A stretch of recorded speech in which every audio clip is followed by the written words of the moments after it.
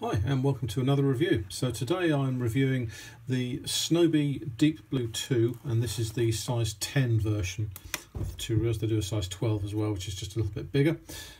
So what can I tell you about this? Well, this is a reel that's designed for people like myself that only reel in with their left hand, as I'm a lefty. So what can I tell you? So CNC cut spool and frame. It's got a 5.2 to 1 gear ratio.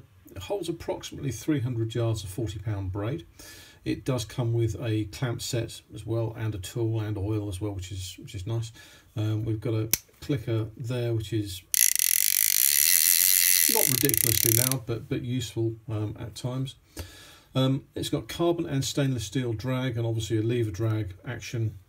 Fairly obviously with a lever drag, you've got your stop, and then you can go past that to full drag, and your adjustment for your drag there.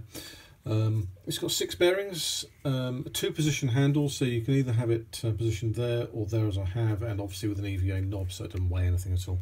The reel with regards to weight weighs 471 grams, which is 16.6 ounces, and it retails for approximately £250. Now this model, as I said, this model has now been superseded. There's the Deep Blue 3 version, which is a 2-speed reel, but they are £150 or so more, something like that. So yeah, this is another reel review. If you've liked my review, please do give me a nice big thumbs up.